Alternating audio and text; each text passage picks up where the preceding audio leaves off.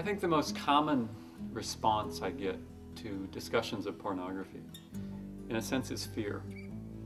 I think men are afraid to talk about it because at some level we know that our own use of pornography is a signal of a problem.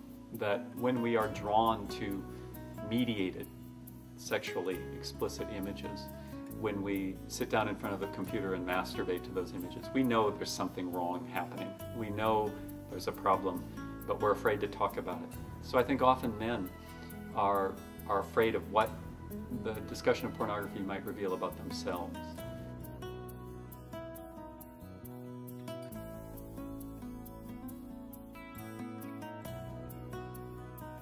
For a woman to look honestly at the contemporary pornography industry is to recognize that day in and day out, you are being constructed and presented to men as this degraded object.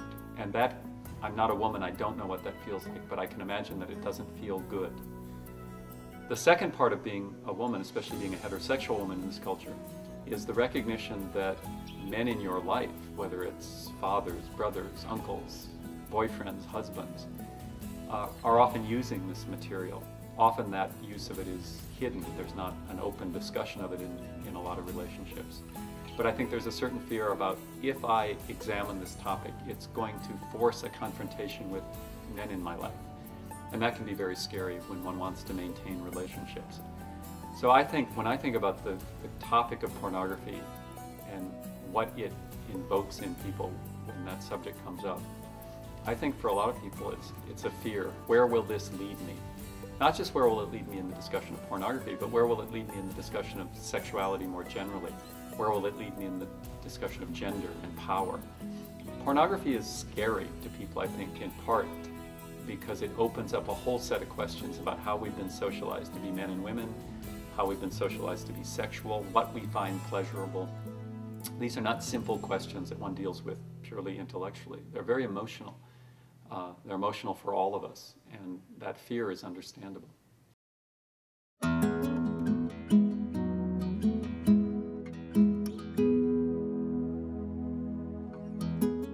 All storytelling in a culture is both a reflection of the values of the culture and a vehicle by which those values are shaped, and that's true of mass media as much as any storytelling. So when we look at any media genre, whether it's Hollywood movies or network television or pornography, we can see that those media and the stories being told reflect the cultural values and also shape the cultural values. In capitalism, the desire to maximize market share and profit means that the shaping of values will tend toward the systems of power that exist. And so in pornography we see this clearly, that the pornographic films reflect the values of a male-dominant patriarchal society. Women are routinely objectified and presented as objects for the sexual pleasure of men. But because the customer base of contemporary pornography is overwhelmingly male, as the pornographers try to increase their profits, they're going to intensify that message. And the intensification of that sexualization, objectification, and degradation of women in pornography then helps shape the culture even more. So we see this reciprocal effect. To what degree does that have an effect on men's attitudes and behaviors?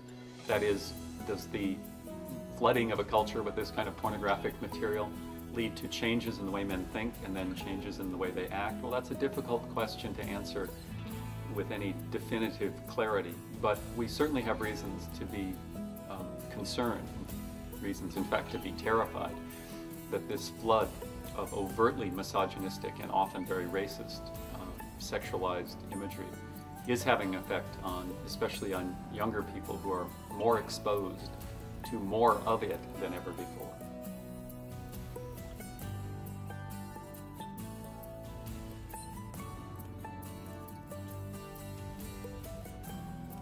Well, traditional obscenity law, the kind of law that's in every state and at the federal level, defines obscenity as material that is in violation of community standards on sexuality. And those laws give the government the right to prosecute.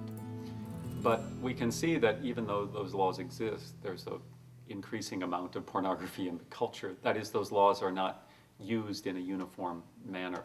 That's because there is often not the political will to use them. So we can see that obscenity laws are inadequate to deal with the question. From a feminist point of view, obscenity laws are also inadequate because they put the power to define what is or is not problematic in the hands of the government, and that tends to mean in the hands of men. What the feminist movement proposed in the 1980s was to shift from the arena of criminal obscenity law to a civil rights framework that would empower women and others hurt by the production or use of pornography to pursue civil suits, to pursue damages, to not criminalize any particular kind of expression, but to give the people who are harmed by it a chance to redress that harm.